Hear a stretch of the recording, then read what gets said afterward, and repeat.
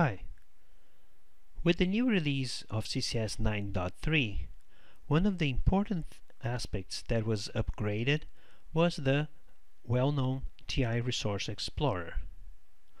Once you open, you'll notice that it is radically different than CCS 9.2 and prior versions. It basically opens up the new version 4 of TI Resource Explorer, already available at dev.ti.com.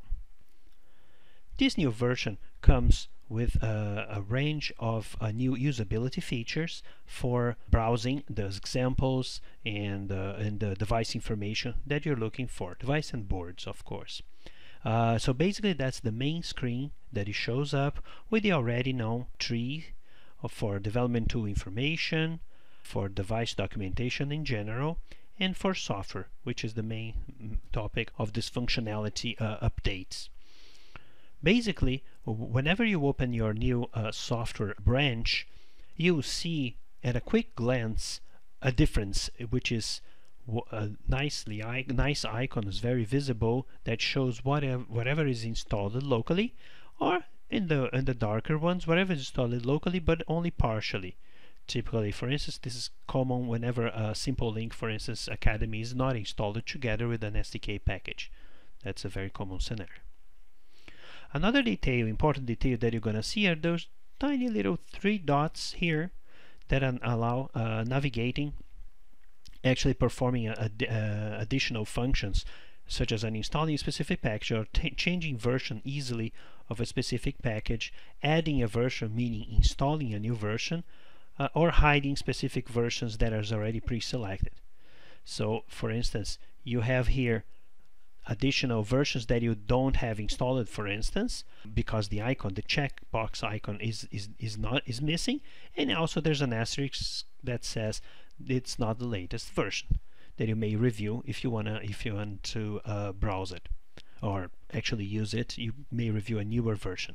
Other packages, for instance, they show up as not installed, but you can always take a look at your previous version that is already installed, and of course with the asterisk which says that it's not the latest version. And in this case, of course, it's partially installed because the Simple Link Academy was not installed together with this particular version of the SDK. Evidently that you can simply add the latest version and it will proceed with the install by downloading the entire package, just like in the regular TI Resource Explorer version 3. An additional detail that is very interesting is that it actually saves the context of whatever you've been doing, even if you add or remove versions. For instance, if you are in a specific example for CC13X, 1352, for instance, in my board here, this context can be saved if you go to the 3-bar menu and keep this option turned on. You go back and the project or the branch opened is saved, which is very convenient. Whenever you actually need to restart CCS or do something else, the status is preserved. Of course, prior functionalities such as opening a file and browsing it, they are still present, just like the new opening a new tab option here.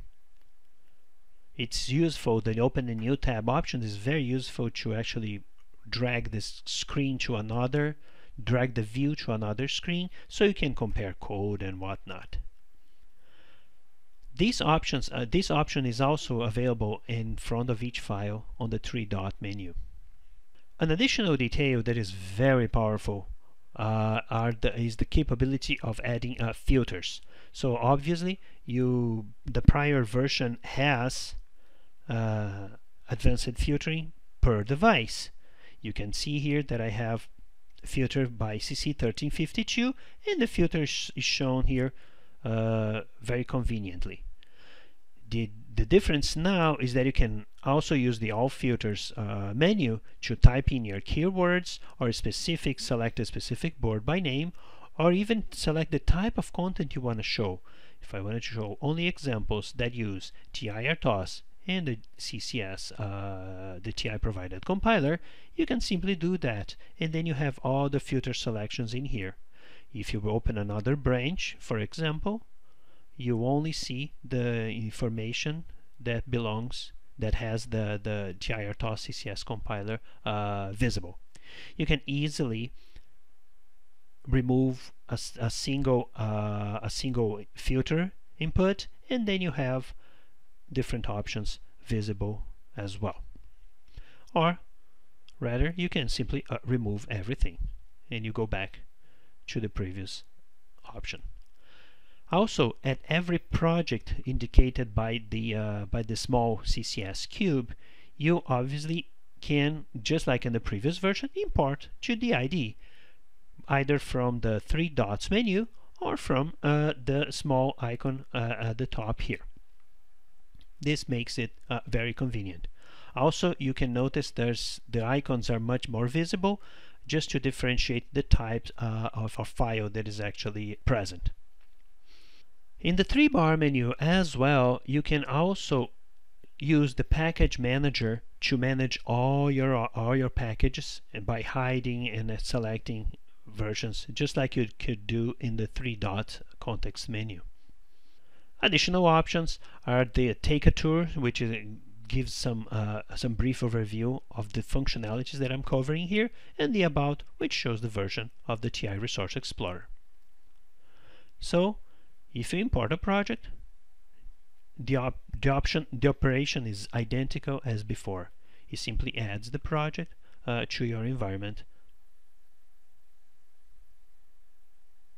So, just one additional feature, one last feature that is very interesting for browsing is that you have a history like a regular web browser of files opened that you actually, and including the filters that you added or removed, so you can actually browse back and forth with the options that you previously selected. And especially for documents, you can also hide the left tree, so you can actually have the full screen to read your documentation. Also, by clicking on the big TI Resource Explorer title here, it brings you back to the main page, and you can restore the left menu naturally.